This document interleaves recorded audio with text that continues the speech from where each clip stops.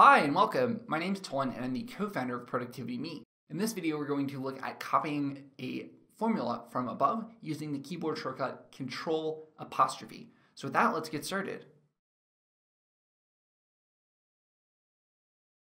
If we were in Excel and we had an example here where we have maybe a quantity sold for something like books, we have a selling price and revenue, we could hard code all of this data. But what we've actually done is we've input some hard values or some specific static values like 250, and then we've used a formula or relative references, all referring to this cell.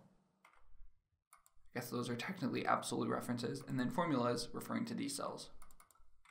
So this end of year value is a summation, the sum of these four values. So if we click here, we can see that it is indeed a sum of these four values. Now, if we were to want to copy this specific value, we could do this by using copy and then some form of paste, which we'll discuss in a minute. But there's a specific keyboard shortcut that would allow us to copy the formula, that of sum of D3 through D6, by just pressing the Control key and the apostrophe key. The Control key apostrophe keyboard shortcut will bring up this value where Excel guesses what you want it to copy. You hit enter and it would then be that specific value. An alternative way to copy a value from above. So let's look at this example. These are all hard coded until we get here. This is the sum of these individual values.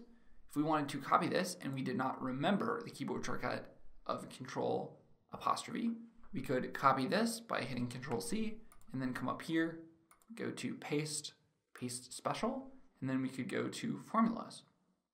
Pasting formulas would bring that value down, but the issue is that these are relative references. So it's actually going to sum cells B4 through B7 rather than that original range of B3 through B6.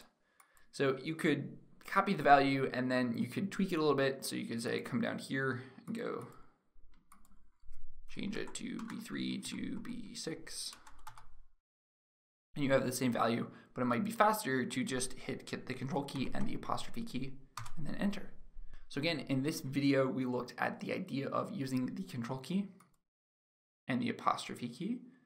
If and when we did this, we could input the specific formula, that of sum D3 through D6, or if we were over here, we could press that and get that same formula.